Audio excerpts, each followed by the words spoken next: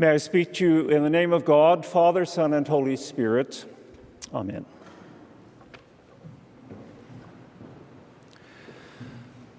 The disciples asked Jesus to increase their faith.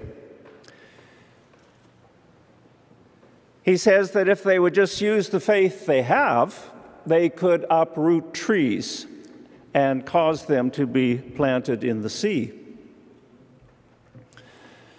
Jesus liked hyperbole.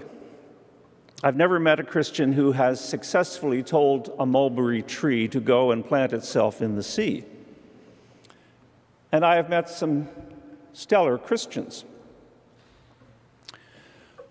Lord, increase my faith is a prayer that most of us have prayed. This prayer stems from an awareness that our faith needs help, that relying on our own meager resources isn't enough. We're not self-sufficient. Yet, because we do have faith, as small as a grain of mustard seed, we have been able to accomplish some remarkable things together. Reliant on the power of God at work among us, our collective faith has brought Syrian refugee families to security and a new life in this country. Faith, like the kind modeled by Chris Leonard, for example, kept us going through more than 2 frustrating years of pandemic shutdown. Faith affirms that God is at work in all circumstances, guiding and strengthening us. Such fueling faith comes from beyond. We do not create it, we cannot earn it, nor summon it up on demand. We can simply receive it as it is offered. Faith is a gift. It is not an emotion or a feeling. It is not an opinion. It is a conviction. It is our response to the mystery of God. Faith starts with awe and wonder at this mystery. The Hebrew word for faith means steadfast loyalty. It's easy to be loyal when things are going well, when we're prospering, when the market is up and the weather is good. It's more difficult when we seem surrounded by troubles and are tempted to despair. Yet God desires to share the gift of faith, that sense of ultimate security, not based on the fluctuating vicissitudes of life, but a faith grounded in God's own loyal, steadfast love. Faith stems from our relationship with this God. The best way to increase our faith, I think, is simply by walking by faith day by day, whatever the weather. Walking in relationship with God. Faith increases as faith is exercised. If we don't use it, it atrophies. But using it causes our faith to grow, to strengthen like a muscle. Faith begets faith. St. Paul makes this point to young Timothy. You learn this faith from your grandmother, Lois, and from your mother, Eunice. Faith is modeled. Faith begets faith. Your faith helps me. Your faith strengthens me, inspires me, makes God real.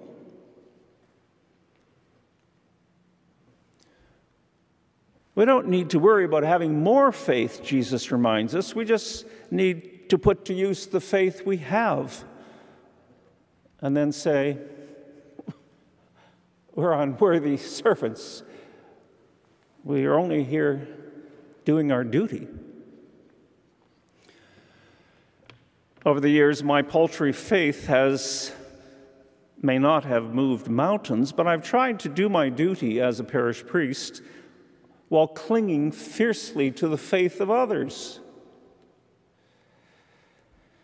Which prompts the question, what is the church for? What does the church offer? A weekly lecture series on ancient religion? A weekly feel-good seminar? Tips on self-improvement? A weekly rally for the latest social justice fad? No.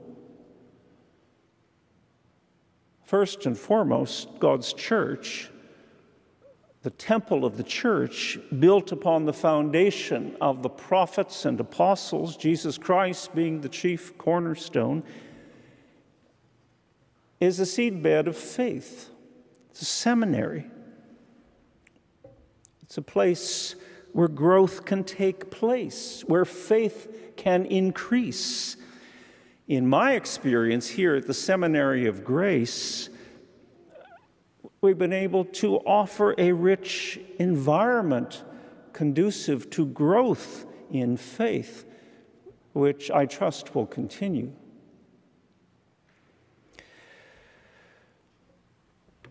Of course, that's one reason why the church can feel threatening. Some people don't want to grow. They feel they have no need to grow. Their minds are made up. Their attitudes fixed. They have nothing more to learn, no insights to be gained. And maybe most of all, they don't want to be spiritually challenged, confronted with their need for growth. Maybe people don't think they're revisable, that anything more can be done with me. They've lost faith. They're hopeless. They've given up. They're beyond repair. As good as dead. We know growth can be painful. As anyone who has learned a language or learned the piano or been a parent realizes. That's why we don't much like rehearsing our irregular verbs or practicing our scales or changing diapers at 2 a.m. But in retrospect, we're grateful we grew.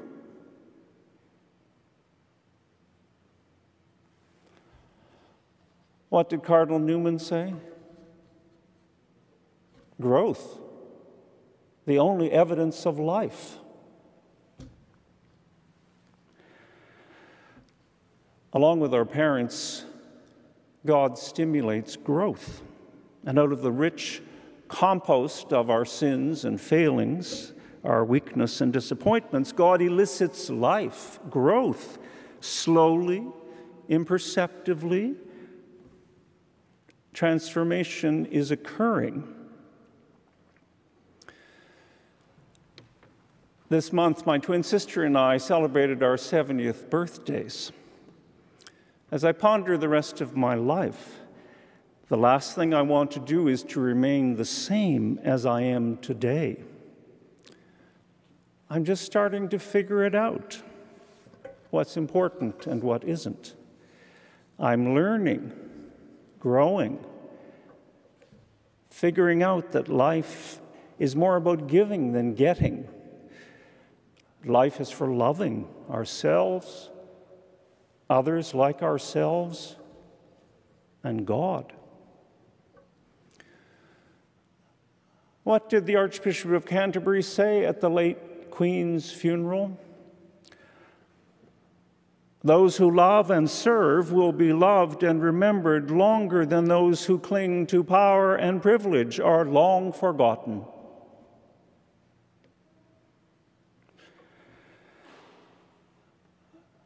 Someone once asked the great Harvard philosopher William James at age 70 if he believed in immortality. He replied, "Never strongly, but more so as I grow older." And why is that? Because I'm just getting fit to live. Like William James, I feel that the 7 decades of my life have been a stretching, educative experience, a prolonged process which has shaped me, making me more fit to live.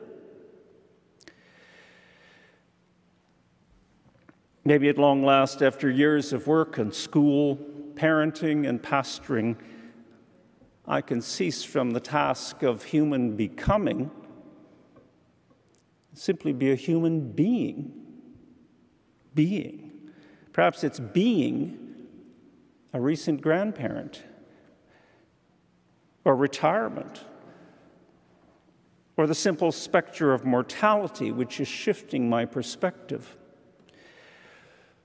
As Dr. Johnson remarked in a different context, when a man knows he is to be hanged in a fortnight, it concentrates his mind wonderfully.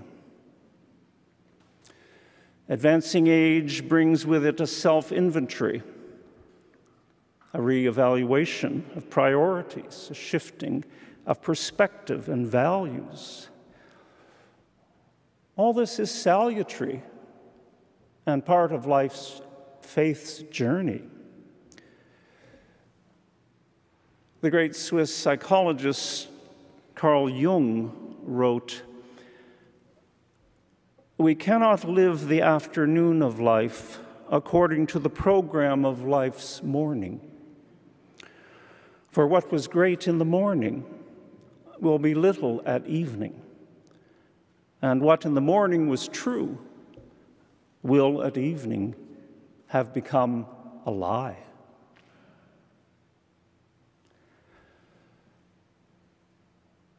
Growth, the only evidence of life.